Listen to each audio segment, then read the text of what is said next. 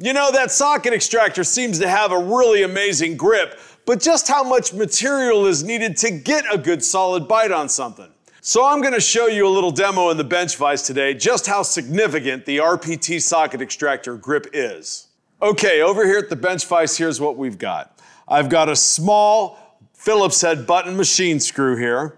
I'm going to drop it down into the bench vise. Make sure you notice that it is absolutely flush in the bench vise.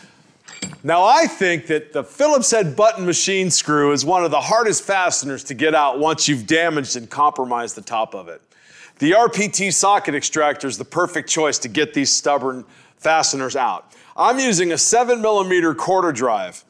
So what we're going to do is go ahead and take the socket extractor and just pound it down on top of that screw. Now, one of the neat features of the socket extractor line, whether it be quarter drive or 3/8 drive, is they're all a dual drive setup.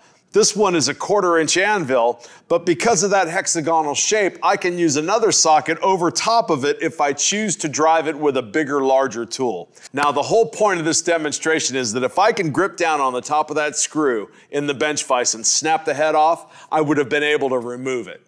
Here we go.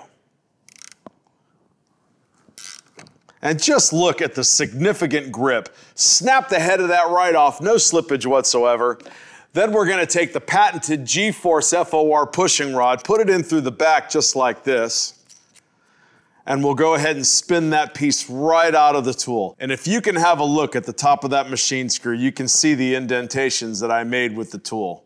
Simply a remarkable piece of technology from GripEdge Tools. The RPT socket extractor, whether you're working on rounded nuts, rounded bolts, exhaust stud, even Phillips head screws.